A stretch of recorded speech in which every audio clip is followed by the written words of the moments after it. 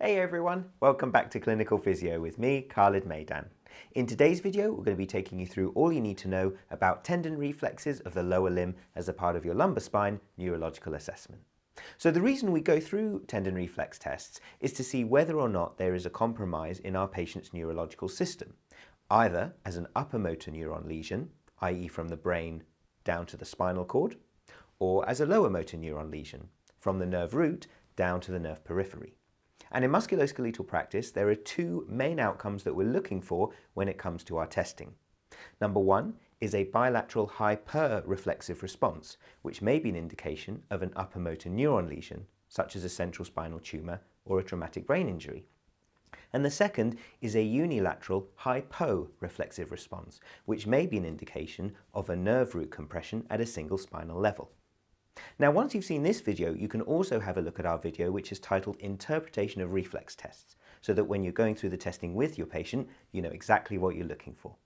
So let's get into our main video. Let's get clinical. So essentially, when we are looking at your patient's reflexes, we are aiming to see whether they have a hyporeflexive, too weak a reflex, or a hyperreflexive, too strong a reflex, and comparing that between the right and the left sides to see if it's equal. You can categorize your reflexes as either hyporeflexive, hyperreflexive, normal, or absent. At this time, we're going to take you through how to test the lower limb reflexes, and you can also look at our other video titled Interpretation of Reflex Tests to see how you can interpret your findings towards your patient. So, when we're testing our patient's reflexes, we start primarily in a sitting position. The patient is going to be relaxed as they're sitting on the edge of the bed so that the legs are hanging down loosely. We're looking at two specific reflexes. One is the knee reflex, sometimes called the knee jerk, and the ankle reflex, sometimes called the ankle jerk. So we're going to start with the knee reflex, and the knee reflex tests the reflex at the spinal level L3, L4. To find your point at which you create your reflex, find the tibial tuberosity on the proximal tibia, and you can also find the distal patella here as well. It is between these 2 points that you're going to apply your reflex. In fact, if you palpate in between those 2 areas, you may find some indentations around the patella tendon, because that's the joint line of the knee. And we're going to be applying our reflex in that gap onto the patella tendon itself.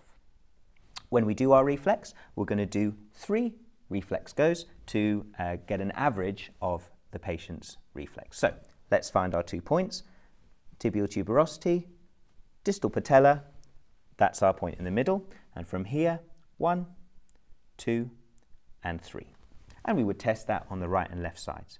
You can see from our model's reflex that she has what we would ascertain as a normal or a good reflex. Sometimes you may see a hyperreflexive knee reflex where the knee comes all the way into an extended position, which we may have some concern about in the case of a upper motor neuron lesion. Also, you might be able to see that you might see a hyporeflexive reflex where there's very little movement in this kind of range, or even absent where there's nothing at all. So that's for the knee reflex. We're also going to show you the ankle reflex, which tests the reflex at the spinal level S1, S2.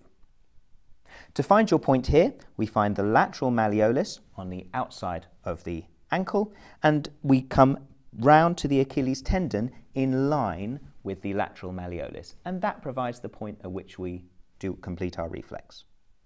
What we suggest for this reflex is to place your hand underneath the patient's foot. And the reason being is that when you ascertain a good reflex, the foot will go a little bit into plantar flexion, like this. I'm exaggerating, but you'll feel it clearly if you put your hand underneath. So that's what you're feeling for to determine the patient's reflex. So in this position, we find our lateral malleolus, we come posterior to this at the Achilles tendon, and then we provide our 3 reflexes, 1, 2, 3. And whilst I'm doing that, I can feel myself that the model's ankle pushes down into my hand. So now we're going to look at the Babinski and the Clonus reflexes. These reflexes should be a normal part of your lumbar spine neurological assessment, and you may consider it in your upper limb neurological assessment. The reasons to consider it in your upper limb neurological assessment is if your patient presents with signs that may mimic or may indicate an upper motor neuron lesion, such as gait disturbance. So now we're going to go through the two tests, starting with the Babinski test. So in essence, for the Babinski test, we're going to be applying a scraping stimulus along the foot like so. Let's go into the details. We start with one finger around the bottom aspect of the toes in a light grip. We'll explain why this is there in a second. Next, we're going to use the back of your reflex hammer, the sharp aspect, to provide our scraping stimulus. And the stimulus needs to go in this direction, from the center of the calcaneus on the sole of the foot, up the lateral border of the foot, and across the metatarsophalangeal heads to the first digit. So that's going to be our scraping stimulus. As we provide our scraping stimulus, a normal reaction would be for the first digit to move into a flexed position. And that's why you have your finger along the bottom of the foot to see whether or not this happens. A positive result and a sign of an upper motor neuron lesion would be if the big toe suddenly goes into an extended position and the rest of the toes spread in a fanning-like manner like our model is showing you here. So let's go through the test. As we said, light grip under the balls of the toes, start at the bottom of the calcaneus and come up the lateral aspect of the foot across to the first digit, like so. Again, a normal result would be flexion of the big toe, and a positive result, an indication of a upper motor neuron lesion, would be extension of the big toe and the fanning of the other toes. So that's the Babinski test. Now we're going to look at the Clonus test. For this test, we're essentially going to be providing a jerking movement of the ankle into a dorsiflex position.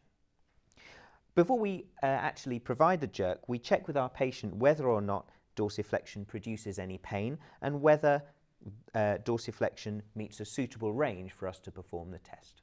And we can see with our model here that this is absolutely fine and that we're clear to complete the test. So, as we said, the test is to provide a jerking movement of the ankle into a dorsiflex position like so. And you can do it a number of times just to double check. A normal result in this test would just be either that the patient holds their ankle in a dorsiflex position because of their active contraction, or that the foot remains flat. A positive result, i.e. an indication of an upper motor neuron lesion, is for immediately after you apply your ankle jerk, the ankle moves into rhythmical contractions into plantar flexion, and it's more than 3 rhythmical contractions that you're looking for.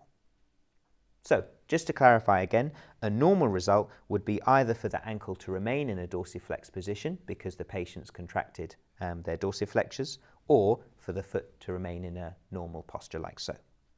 A positive result, an indication of an upper motor neuron lesion, would be when you apply your jerk for the foot to go into more than 3 rhythmical contractions into plantar flexion. A quick tip to help you remember the spinal levels that are tested by your lower and upper limb reflexes is to remember 1, 2, 3, 4, 5, 6, 7, 8 as you move from the foot up to the head. Let's explain. So if we start at the bottom of the body with the ankle reflex, this tests the spinal reflex at S1, S2. The next reflex up would be the knee reflex, which tests the reflex at the spinal level, L3, L4. If we miss the brachioradialis reflex, the next reflex up is the biceps reflex, which tests the reflex at the spinal level, C5, C6. And finally, the next reflex up is the triceps reflex, which tests the reflex at the spinal level, C7, C8. So therefore, we can remember that from the bottom to the top, your reflexes test the levels at 1, 2, 3, 4, 5, 6, 7, 8. Ankle, S1, 2. Knee, L3, 4. Biceps, C5, 6. Triceps, C7, 8. So to summarize this video on the reflexes of the lower limb, There are two main reflexes to test, which are the knee reflex, which tests the reflex at the spinal level L3, L4, and the ankle reflex, which tests the reflex at the spinal level S1, S2. Test these reflexes on both sides and categorize them as hyperreflexive, hyporeflexive, normal, or absent. There are two other reflexes which should be completed as a part of any lumbar spine neurological assessment or if you suspect signs of an upper motor neuron disorder. These tests are the Babinski and Clonus reflex tests. And that completes our video on lower limb reflex tests. Next, I'd like to suggest you have a look at our other videos in the lumbar spine neurological assessment catalogue, including palpation of the lumbar spine, dermatomal testing, myotomal testing, and lower limb tension tests. Remember, you can also have a look at our video titled Interpretation of Reflex Tests for more information about what you've learned in this video. Thank you so much for watching, guys. We'll see you again soon, right here on Clinical Physio.